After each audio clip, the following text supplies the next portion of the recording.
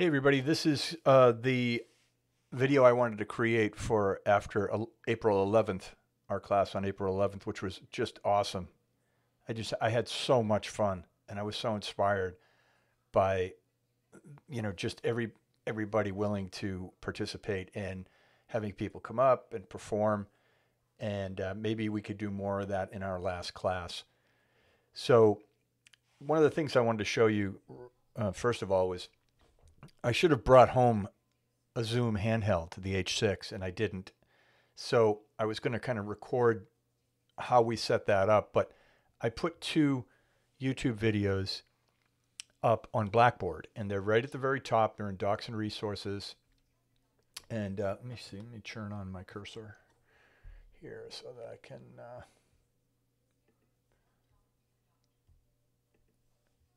see it a little bit better. Okay, so if you go to Docs and Resources and then you click on Basic Functions, this is from a university. This is from Smith College. High-quality professional portable audio recorder. This video is designed to introduce. It's going to take you through the basics. It's going to talk a little bit about these attachable and detachable external mics that you can put on the top. At this point, I guess we're not allowed to use them. I'm going to work on that. Because I think you should. They can be useful, especially in capturing sounds in nature. I use them a lot. I was just out a couple days ago. The red-winged blackbirds have returned, thank God, and I love the songs that they sing. And I went out to record them the other day, and I got a lot of great audio with my Tascam, which has similar external mics, just like that.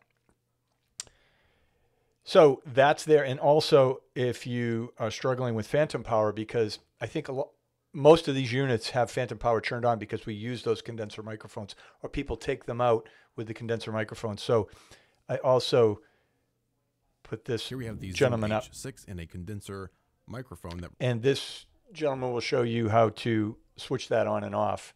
And of course, you're going to want to turn that on if you have a condenser microphone. But if you have a dynamic microphone like the one we were singing into, which does not need that 48 volts phantom power, then in that input that you would put that microphone into, you would not have the phantom power on. So there's a way to do that, and he shows you how to do that in there. And then let's go to our Audition program.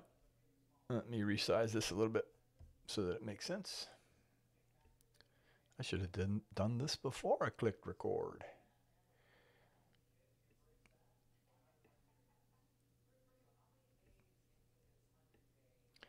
Okay, thanks for bearing with me.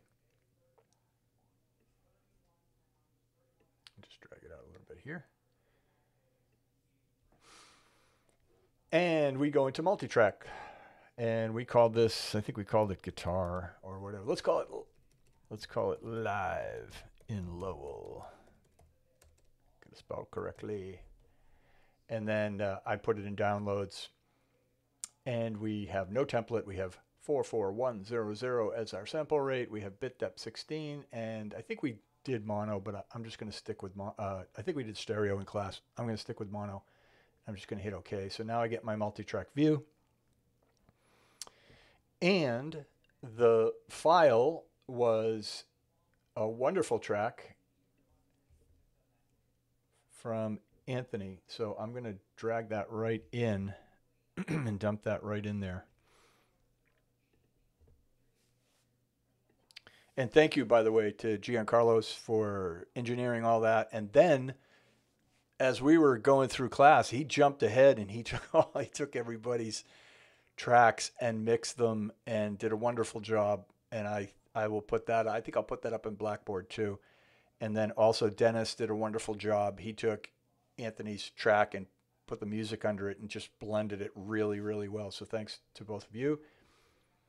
But here it is. Here's the track in there. One of the things that I did show in class that I want to repeat here is how to make a marker.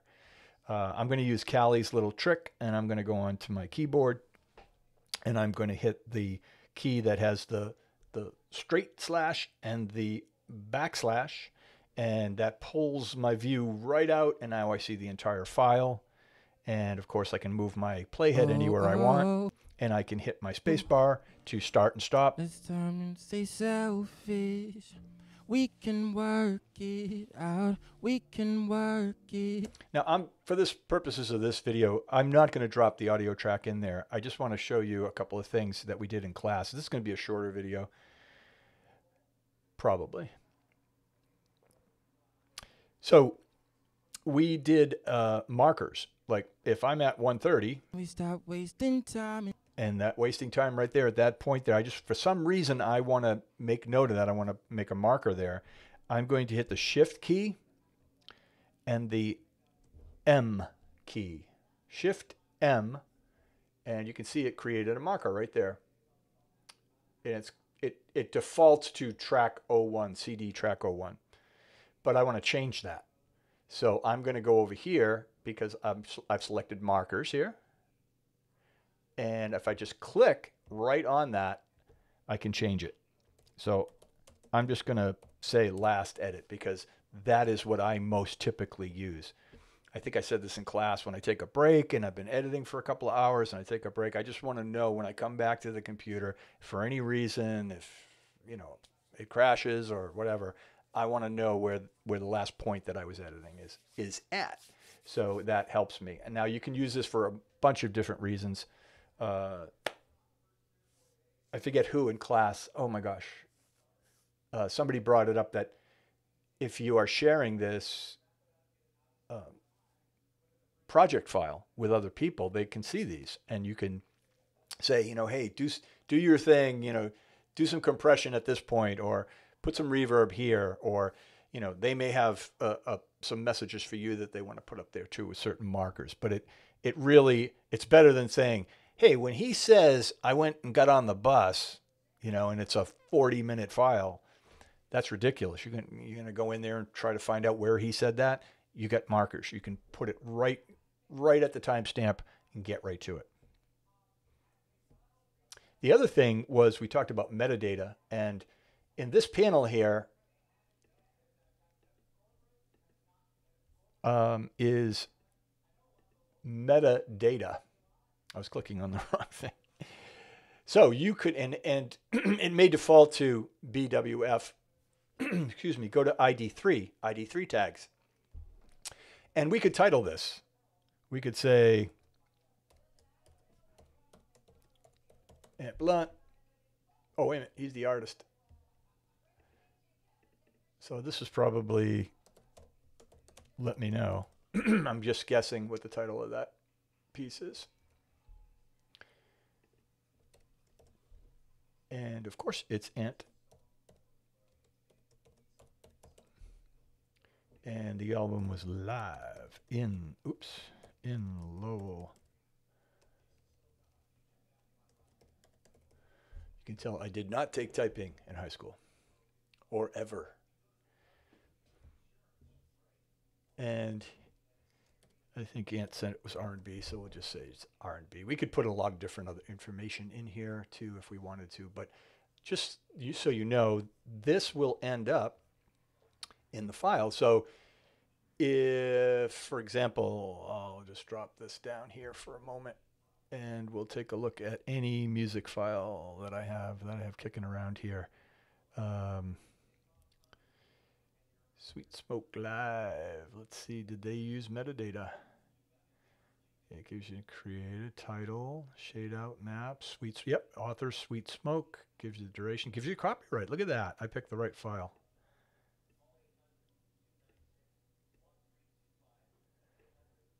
So this is all, genre is rock, composer. Oh, look at that. Year recorded, comment. They have the Amazon Song ID in there too, which must be some reason they did that. But this was done most likely in an editor in a section like this. So that shows up there. That's why it's important. Some of the other things that we did in class, and I was kind of milling around a little bit, and Callie was up there doing a lot of great stuff. But I think she compressed this file, so we're getting really good at that. Let's just take a quick look at how we're going to do that here with this file. It could use some compression. There's a couple of peaks, there's a couple of valleys there. So there's two ways to get to the, and we're going to do that in waveform. So there's a couple of ways to get to waveform. We could just click up here, or I'll go back and we could double click in the track anywhere. And then I'm going to go up to my effects across the top.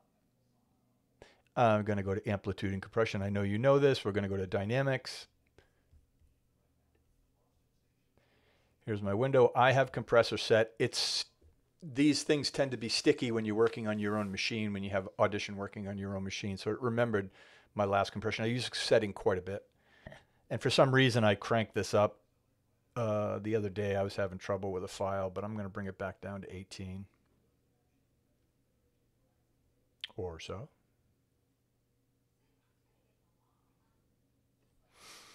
And I'm going to hit apply. I got a little bit of makeup gain there. It's a little too much. I'm going to go back down to about 7 dB or so. And look at that. Wow. That worked out really well. So now when I go back into multi-track, I'm actually going to see that change there.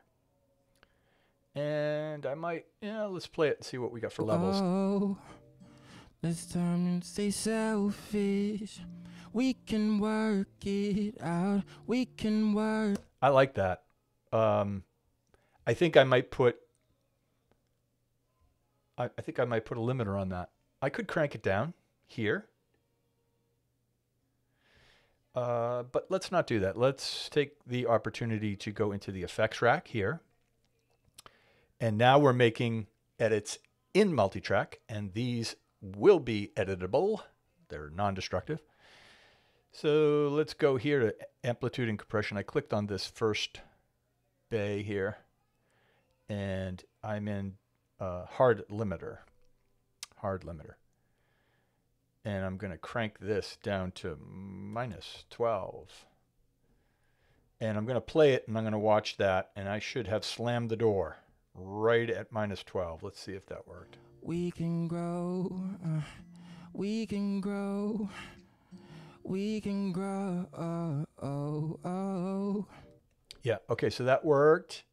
And now that I've done that, I can toggle that on and off here. I could do that while I'm listening too. I could see the difference. They gon' hate on me. That's off. Staying low key. That's Your back love on. is so bittersweet, so sweet. Okay, so Anthony, wonderful voice. Do we need to EQ it? Do we need to put reverb on it? It's all a matter of taste. It is a little dry, and that room is not an ideal recording room. However, that microphone, that SM58, likes your voice a lot. I think that was a good choice for you. There are other vocal mics, but I think it's sounding pretty good. That overhead HVAC noise it's there, but it wasn't bleeding through so much. And I think part of that was because we're picking up the music that was coming out of the ceiling speakers that Callie had put up. And that is here. You can barely hear it. Okay, quiet, please. Well, that was her talking, but Okay, quiet, please. here it comes. The guitar.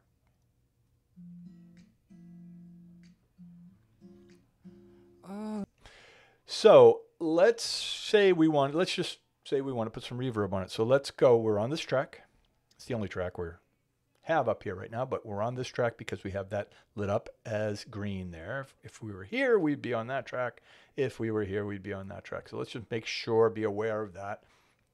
And then let's go into reverb.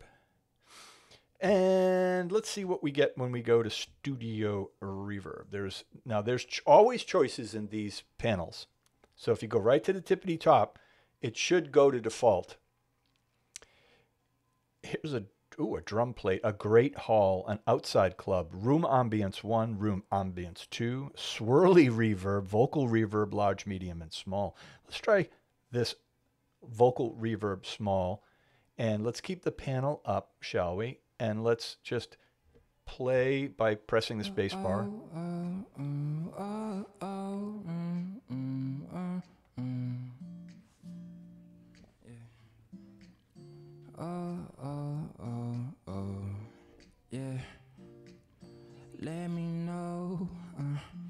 That's not a bad sound. It's the difference when you add reverb. By the way, the terminology is without any reverb. That was a very dry sounding track. When you put reverb on there, it's wet sounding. So that's the terminology that we use: dry and wet. So that's damp, I would say. It's not overly saturated. It sounds like there's a little bit of slap back. Work it out. Oh, let me know. Let me know. Let's do this. Let's see what happens when we put it on large. So I've changed this to large. And these are granular settings here. These are presets. So this large sets these parameters up this way. And when you choose something else, you'll see those parameters change. All these dials and buttons here will change. But now let's hear this. Oh, let me know. Oh. You say that I'm selfish. We can work it out. That is, that's rainy. It's raining on them. That's a little too much for me. So I think if I was going to do anything in this section here, I might use reverb small. I just want to hear what Outside Club sounds like, just for the heck of it. And you should experiment with this stuff. Play around with it. It's a lot of fun. It's very powerful. Whoa!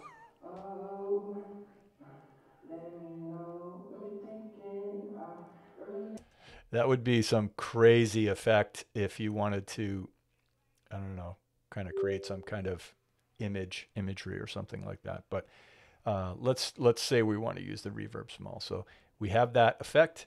It is in the effects panel over here. It can be toggled on and off. By the way, I know I've told you this already, but let's go at it again. You can edit this effect again, even after you close this file, this project file, and come back in. And you can go back in and do all the changes like you're starting from scratch if you wanted to. You can also remove the effect if you want, or you can toggle it off and on, back on. So just a lot of flexibility there. Someone in class also mentioned, if they want to, this is really the starting point right here, the playhead. So how do you get rid of all this stuff here? Well, there's a bunch of different ways. I thought you'd never ask. If you are in a time selection tool here, and you just click and drag, you could Shift Command Delete, and that's a ripple delete. I just brought everything back to 0. So I'm going to undo that by using Command Z on a Mac. And you could drag this track inward from the edge. So when it turns into this little bracket, this little red bracket with the arrow going to the right, you can drag this to the right. Now, you created a gap here, which it's okay. Maybe you wanted that gap. But if you didn't, you are in your Move tool, and you just pull it back, and voila, it's the same thing. Basically, there's two different ways to do that. There's more than that.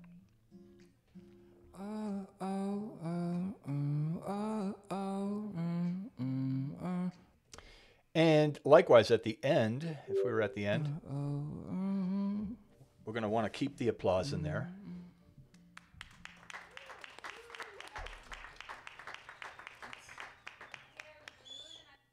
But just hear how that just ended so abruptly. Oh, it's looping. I'm going to fade the applause out. So let's go in. I'm going to zoom in a little bit, and I'm pressing my plus key on my keyboard. And we have this nice applause at the end, and I'm just going to go in and grab the volume bar and make a point on it, and I'm going to make another point on it, and I'm just going to see how that sounds.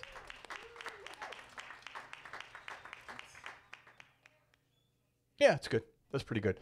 It just ended too sharply for me, so just a little fine tuning there. I think I'll stop the video at this point.